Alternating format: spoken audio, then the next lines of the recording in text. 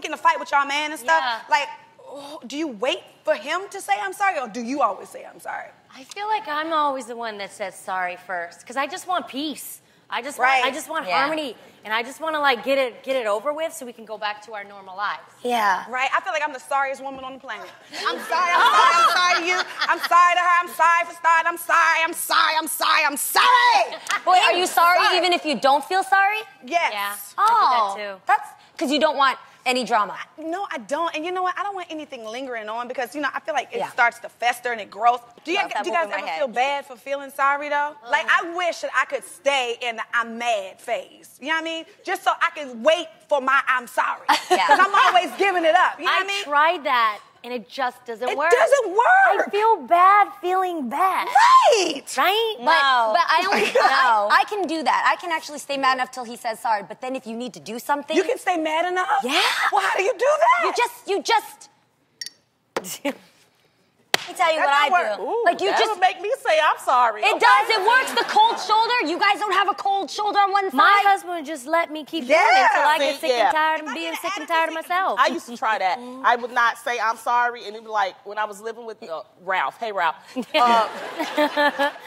It'll be 2-3 weeks before we spoke. What? And I'm so sorry I say it for him.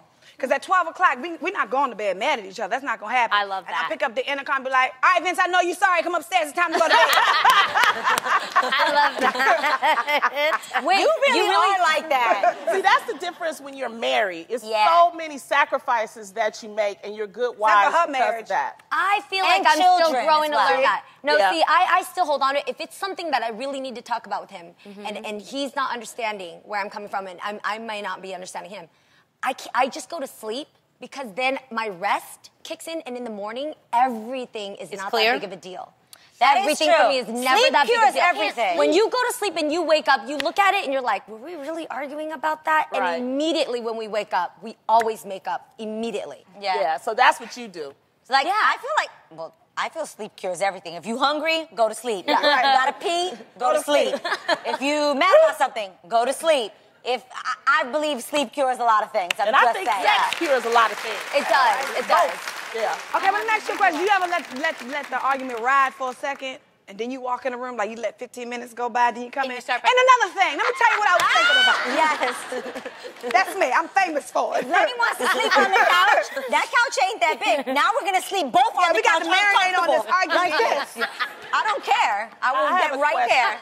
I have a question for all the ladies at the table. Okay. Has there ever been a time and you know that you were wrong about something? You know you were dead wrong. You were out the pocket, but you didn't apologize. You didn't admit that you were wrong.